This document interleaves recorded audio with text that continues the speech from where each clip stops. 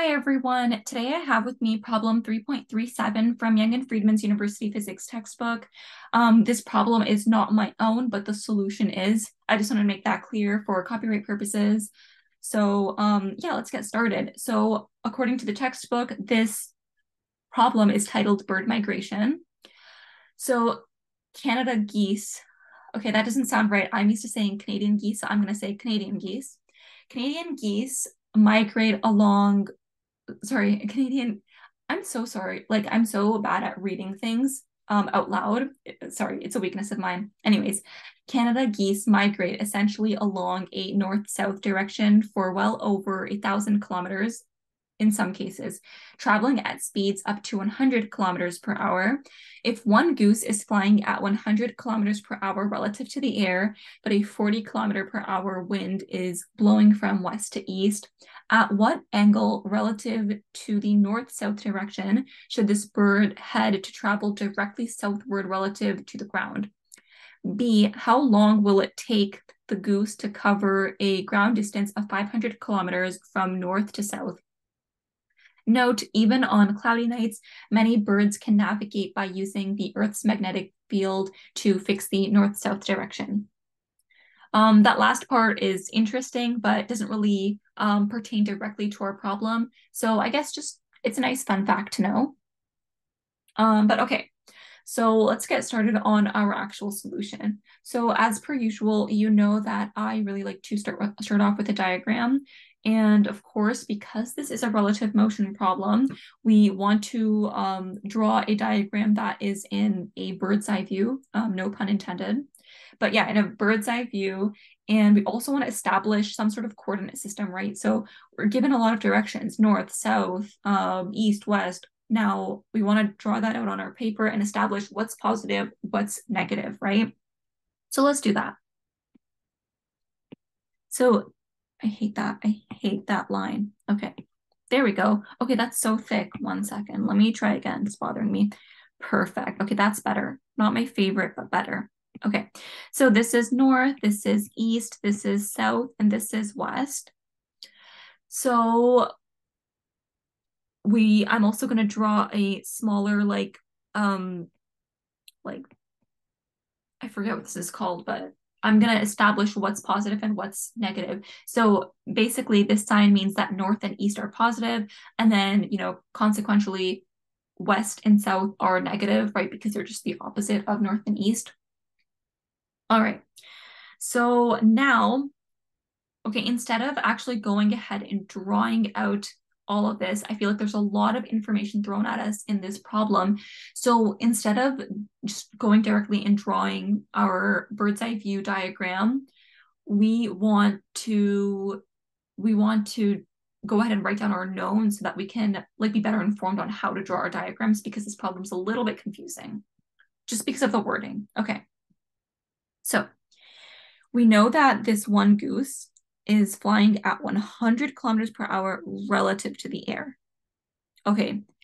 And on top of that, there is a 40 kilometer per hour wind that's blowing from west to east. We're looking for the angle. And ultimately, we want to travel directly southward to the ground, or the bird wants to. Okay. So let's write down our knowns. So going to pull up my favorite color, pink. Okay, so the speed of the goose relative to the air, right?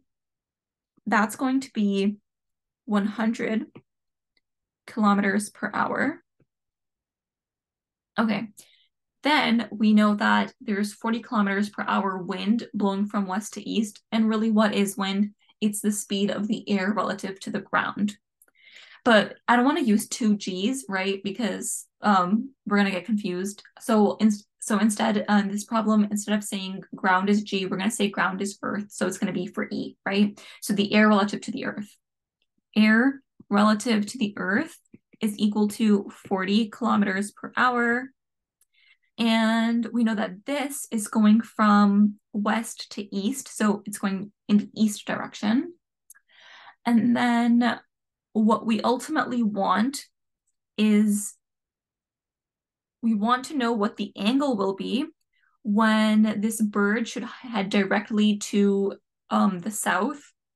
Yeah, so if we want goose relative to Earth, we don't know exactly what speed that's going to be, but we do know that the direction is going to be south. Okay, and then for this one, obviously, we don't know because we're looking for the angle, right? So what relative angle? We don't know. That was such a weird question mark. Okay. So this is the question mark. And that's there because we don't know what direction it has to fly in to be relative. Yeah, so that it can ultimately, the goose relative to the Earth can be directly southward. Okay, so let's write down our equation for this problem, right? So we use the chain rule when we have relative motion type questions. So let's write that down. So the goose relative to the Earth, or the speed of the goose relative to the Earth, is going to be goose relative to the air plus air relative to the Earth. So that's what we have. That's our equation. And I'm just gonna go ahead and like box it in some cute color like purple that we remember. Okay. So now, what are we looking for? Okay, the next thing that we want to do is we want to go back and actually draw this out, right? So when we draw this out, we know that, let's go ahead and do that in black actually. Okay, so I'm gonna have a little just tiny Cartesian system just to kind of remind us where we are. And just to make this a little bit more prominent, let me do this in blue. Okay, so we know that we want goose to Earth, right? So goose to Earth. We want it to go southward, right? So opposite of north is south, so I'm pointing it down southward. So goose v Earth, that's going to be in the south direction. Okay. We also know that the speed of the wind is going to be from east to west. And we know that we're trying to figure out what angle this goose should be flying. So really, actually, I'm gonna do a different color just so that we can like be able to differentiate between what each one means. So let me just have like let me just do different shades of blue. Okay, so this goose is going to be flying at, I don't know what, but 100 I don't know what direction, but 100 kilometers per hour. So that's actually like originally that it's going to be flying at some direction, right? Plus the speed of this air, right? Or the wind. That's going to be 40 kilometers per hour.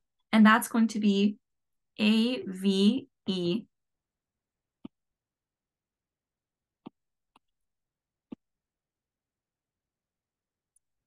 AV, or no, sorry, that's GVE.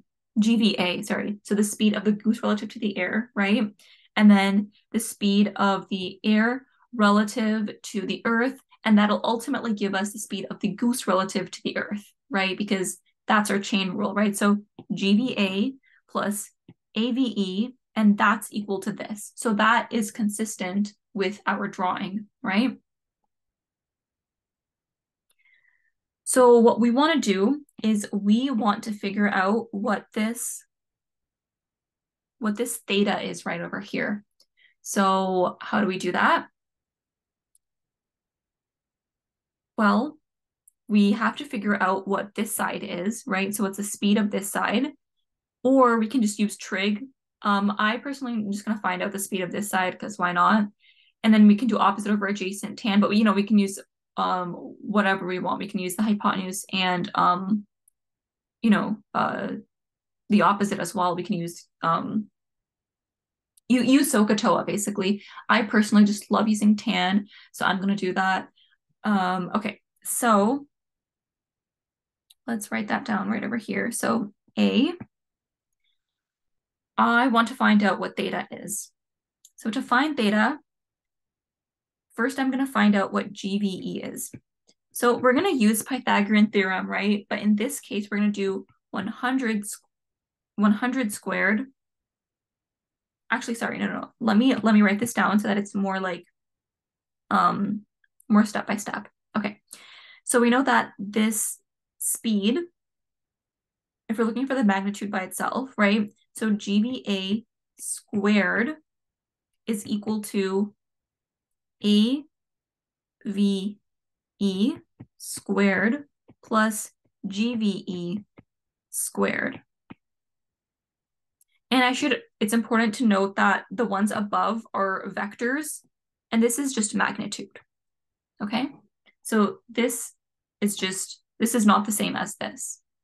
The bottom ones are not the same as the top ones, right? Okay, so now,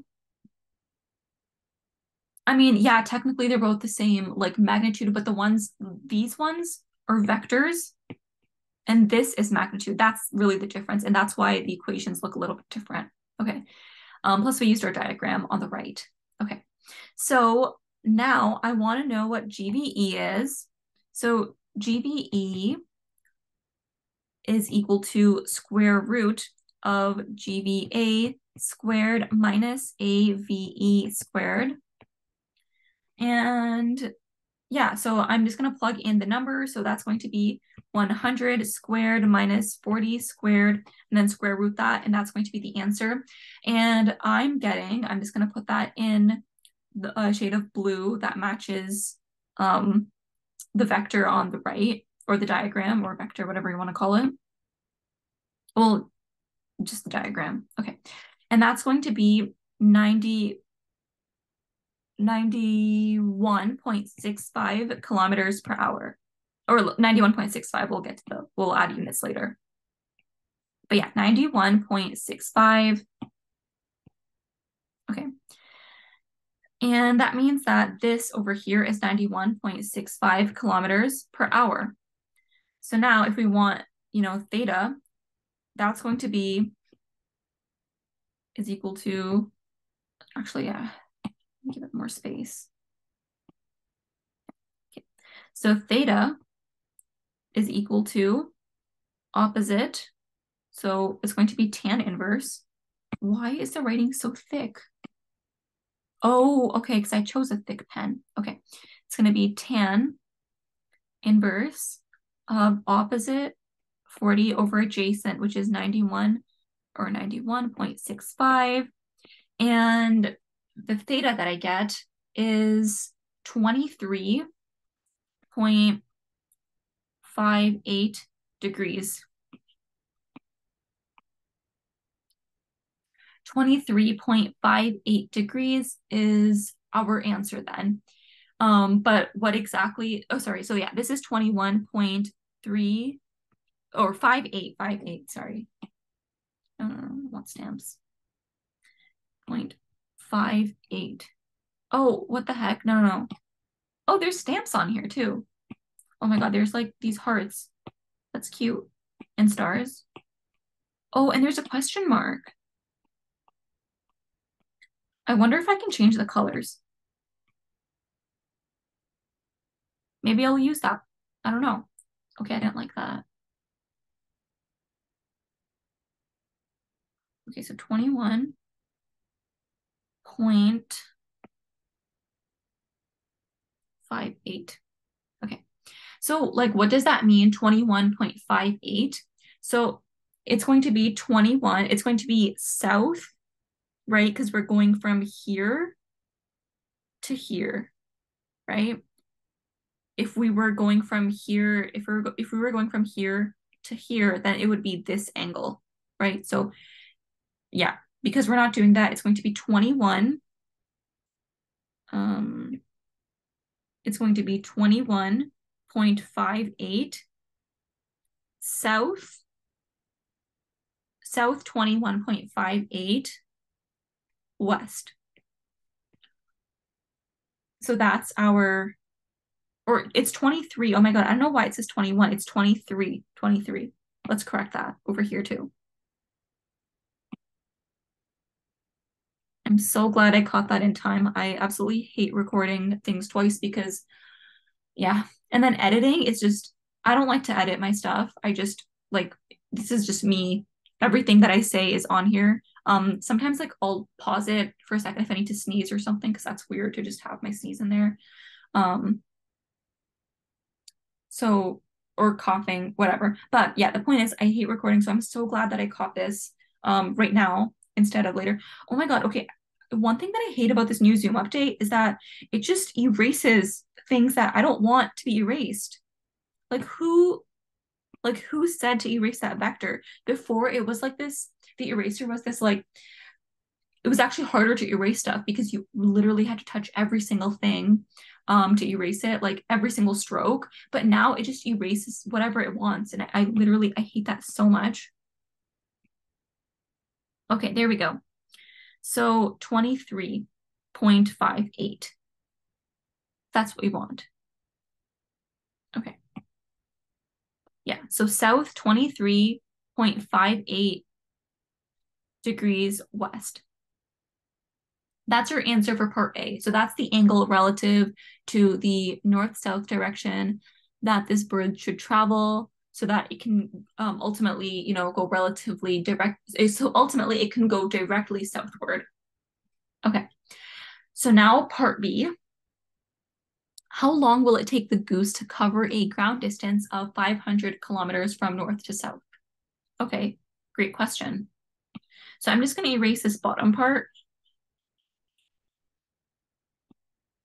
Oh, so now it doesn't want to erase everything.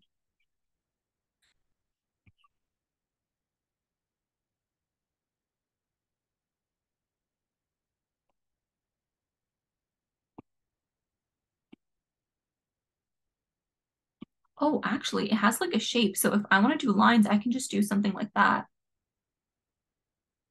Okay, perfect. That's awesome. Good to know. Okay, so now let's do part B. And part B says, how long will it take to travel? So we know that the distance that the goose travels is 500 kilometers per hour.